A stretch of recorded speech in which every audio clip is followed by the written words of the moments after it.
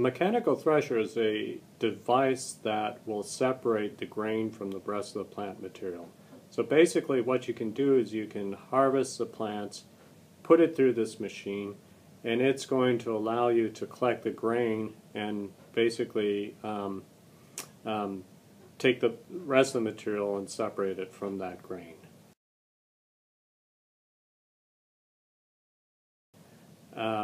Mechanical threshers have been around since the late 1700s, and they've been a huge labor-saving device for farmers because it really speeds up the whole harvest process.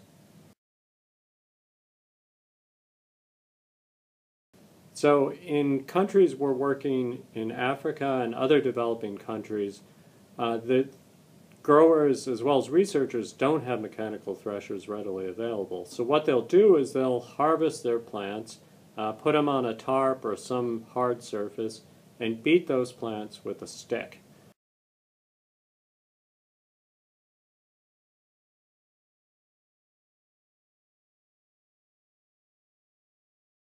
And that's going to allow the pods to open up and to release the seed.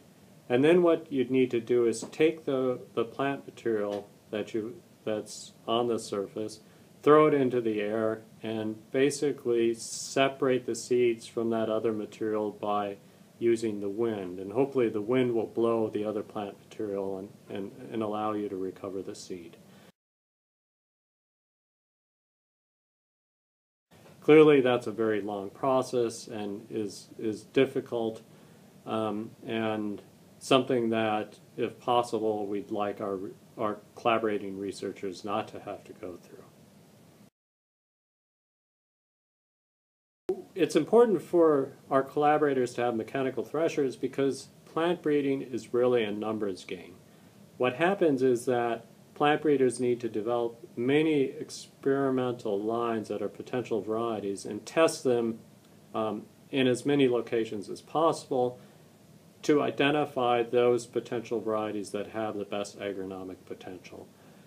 A huge bottleneck that these breeders have currently is not being able to thresh these plots. And it takes a long time to do it, it's very expensive, and it makes it so that the breeders cannot test as many potential varieties as they need to, as well as not to be able to test them in as many locations as they need to.